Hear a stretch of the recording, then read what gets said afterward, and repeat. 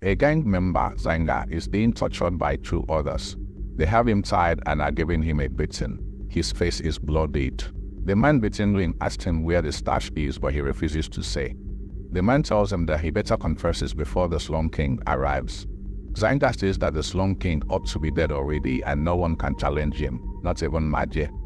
He says he will kill MAJE if MAJE dares challenge him. The man tells him that even the devil cannot kill MAJE. At that point, another young man enters. He walks to the man being tortured with a menacing demeanor. As he gets there, he turns and starts talking to another man in the hall. The man's chest is riddled with bullet wounds. He calls the man dad, and the man calls him Edafe.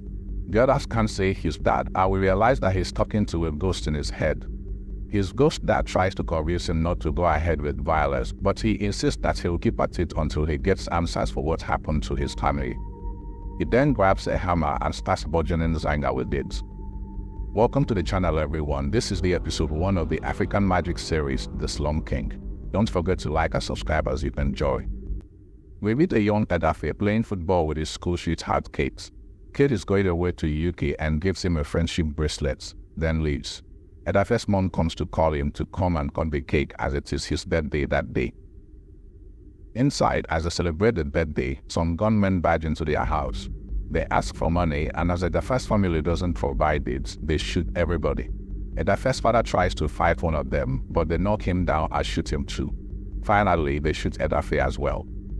3 months later, Edafe has survived the gunshot and is now living with his only living family member, his grandmother, who is a nurse.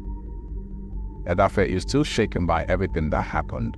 He has frequent bouts of disturbances and nightmares about it, and his grandma tries to comfort him as much as she can. On his way back from an errand for his grandmother, Edafe runs into a young girl who is a pickpocket. Edafe chases her into an abandoned building and brings her down. He raises a stone to hit her, but his father's ghost starts talking to him and tells him not to do it. He says the girl is a thief and deserves to be killed, but his father's ghost counters. He lets the girl go, and some gunmen start coming out from a part of the building. They are members of the local gang, Alaibiru. The girl and her accomplice run off.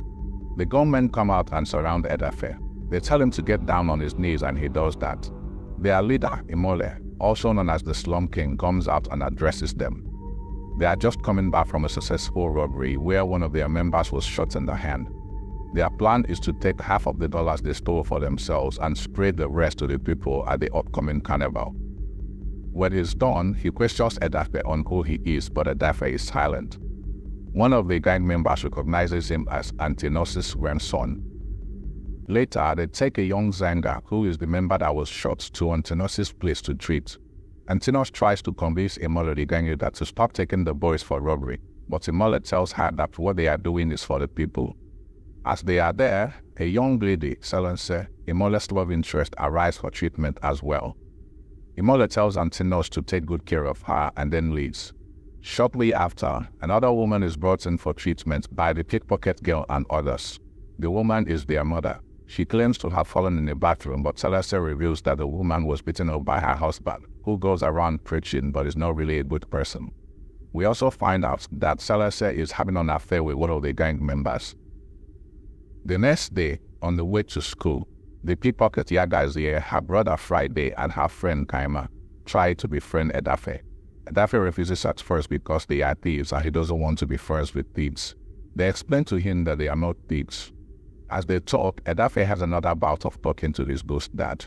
2 other boys from the school, Banjo and Dari, accost them and they get into a fight with Edafe. At home, Edafe's grandma asks him to go for a football tryout that can give him a UK scholarship. Edafe goes for the tryout. When he gets home, he finds Yagazie and the others in his house, and his grandma brings drinks for them. The 2 boys that fought with him, Banjo and Dari, also come to apologize. Dari calls him MAJE and he doesn't like it. Banjo explains that MAJE is just like saying, "Don't hit me."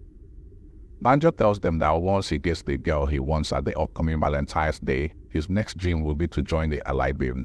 He is hoping to become the king of the slum one day. Edafe says he can't be friends with anyone that wants to join a gang of robbers. Yagazie begins to like Edafe. Coming back from school one day, they find their father, the preacher, beating their mother again. They are angry but can't do anything about it. On Valentine's Day, Banjo asks Edafe to be his girlfriend, but she refuses. She in turn asks Edafe to be her boyfriend, and he tells her that she's like a sister to him and leaves.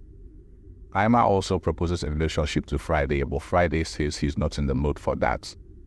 Banjo then meets Kaima, and the two of them decide to become each other's dates. Edafe and Friday get home and find their father beating their mother again. Friday tries to defend their mother, and their father starts strangling him. Edafe grabs his pistol and hits their father on the head. The man collapses and goes lifeless.